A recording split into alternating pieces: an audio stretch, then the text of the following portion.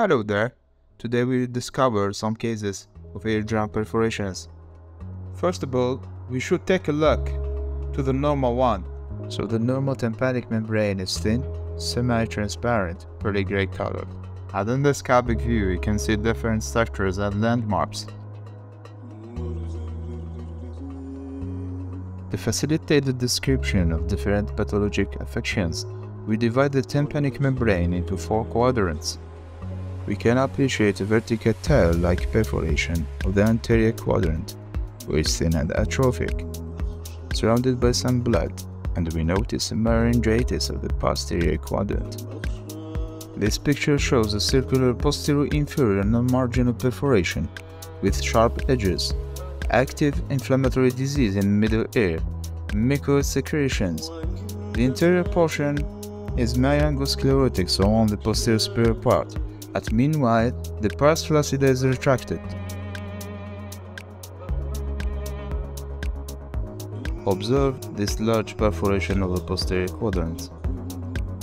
Normal middle in mucosa. Incudostapedial joint is intact.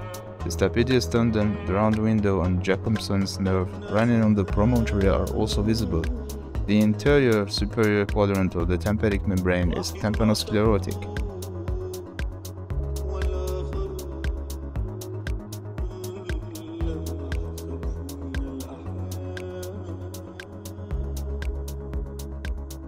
Be aware of this anterior superior perforation with dynamic motion of secretions during Valsalva maneuver.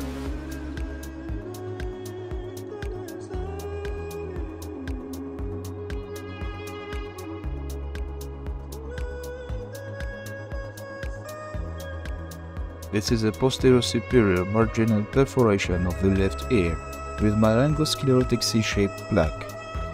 We can appreciate the incus. Behind it, there is the second portion of the facial nerve.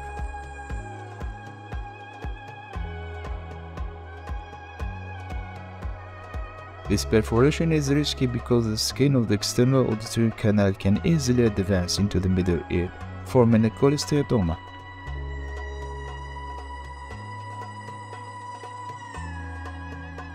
This is a posterior inferior perforation of the right ear.